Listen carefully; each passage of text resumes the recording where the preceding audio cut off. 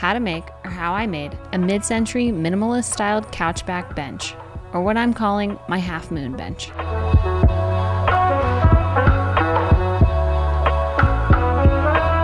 Let's get into it. I started by rough cutting 3 6/4 walnut planks down to just over 5 feet.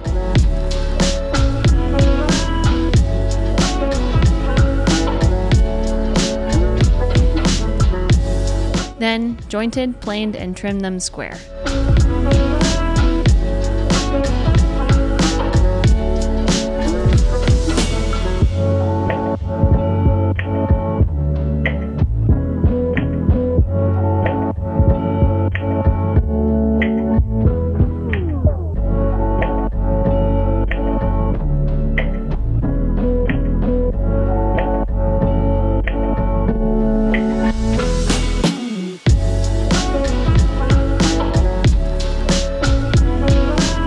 After that, I used bar clamps and cawls to laminate the bench top.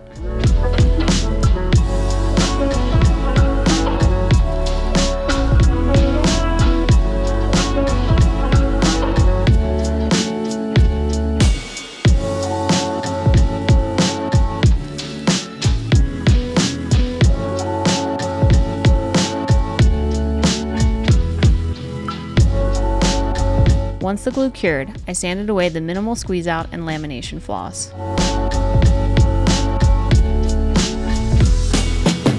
Before I used a straight edge jig to trim the bench top down to its final dimensions.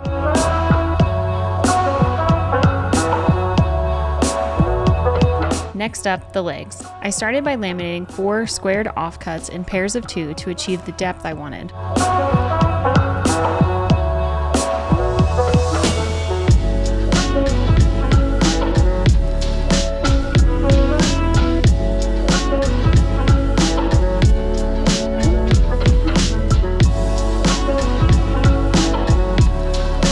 Once the glue dried, I set about cutting the 17.5-inch legs.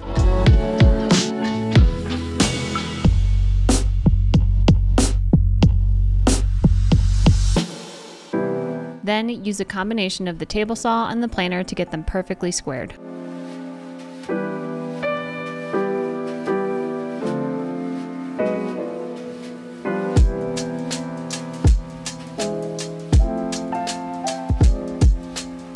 Once the legs were cut, I used the table saw and crosscut sled to cut the recesses for the bench top. I started by cutting the outermost shoulders, then cleared the remaining excess in between. In measuring these cut points, I accounted for the total width of the bench top, plus the 2 inches of cushion that would rest between the bench top and the top of the leg. This would give the cylindrical pillows a perfect perch between the half moons.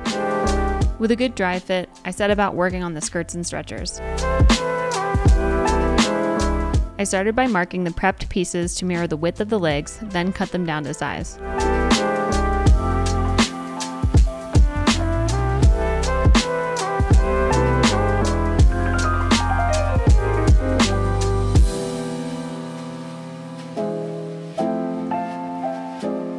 After cutting them down to dimension, which was the distance of the interior faces of the dry fit legs plus an inch to account for the half-inch tenons on either side, I used the table saw and crosscut sled to clear the tenons.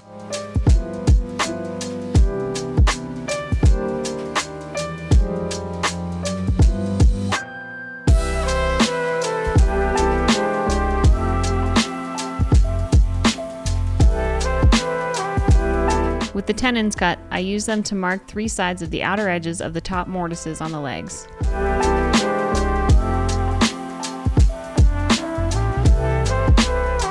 Then cleared a bulk of the mortise with the Forstner bit marked for the correct depth.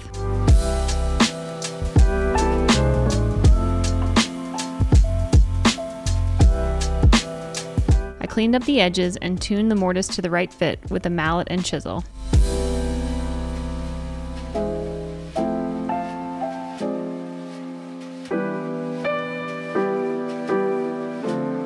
Then used a very similar method for the mortises holding the lower stretchers in place.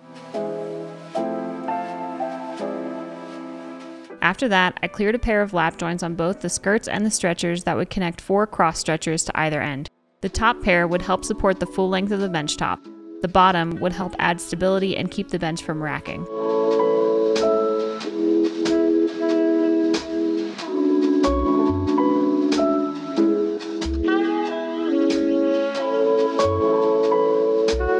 Once those were done, I used a scrap piece to determine the depth at which I would need to clear the mirroring lap joints, then cut them into the cross stretchers.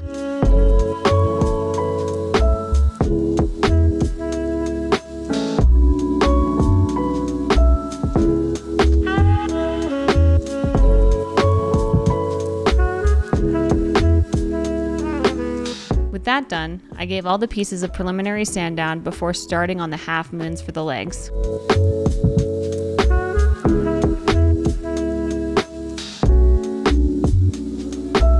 For them, I started by flattening an offcut.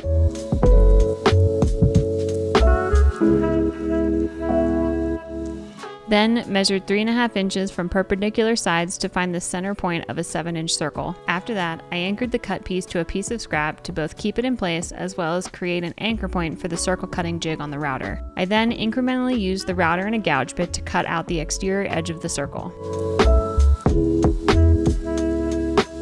Using the same anchor point but an adjusted jig, I cut out the inner circle.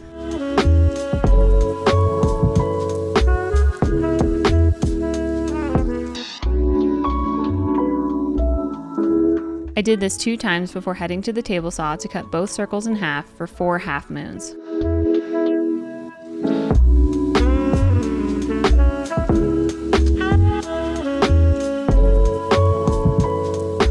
Then trim the bottom of each half moon flat to make joining them to the legs a little easier.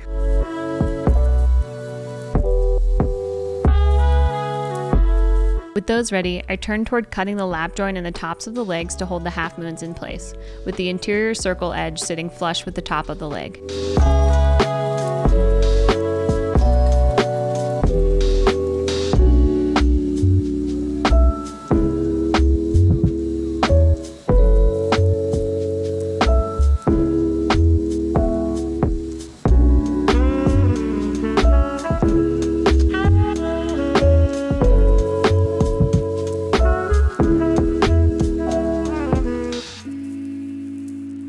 Then I rounded over the outer edges of the legs.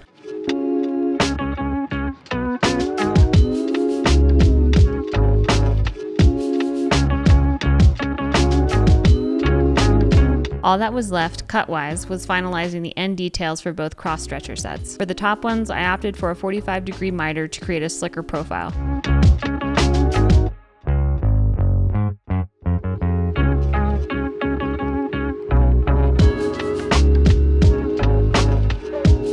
For the bottoms, I wanted to round over the blunt edges.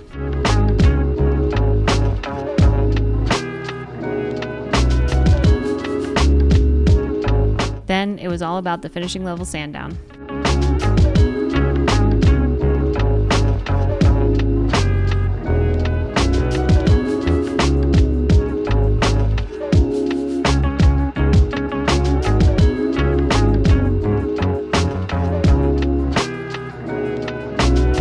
Now, the final glue up. I started by putting together the upper skirt/stretcher frame.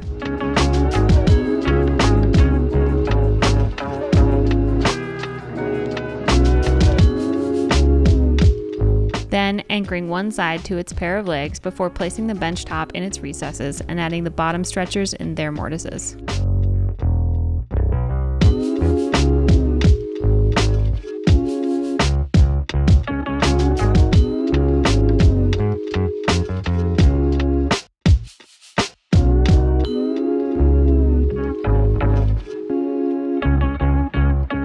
Then I placed the other pair of legs before flipping the piece upright and clamping.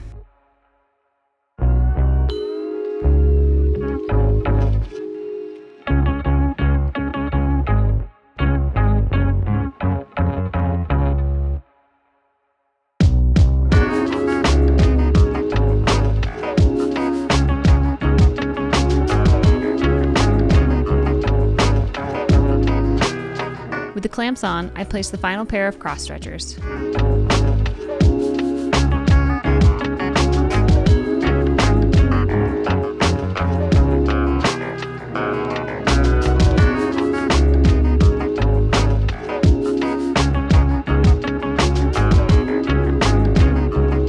Once the glue cured, I set about gluing the half moons into place.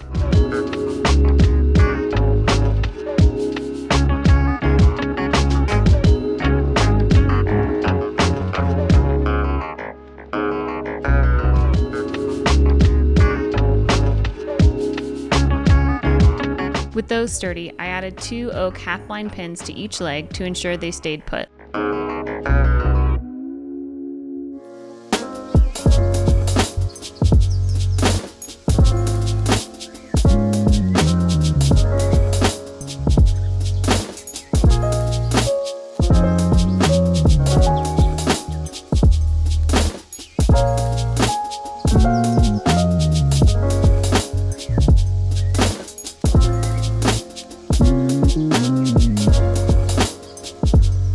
Then gave the bench quite a few layers of tung oil before calling it a wrap.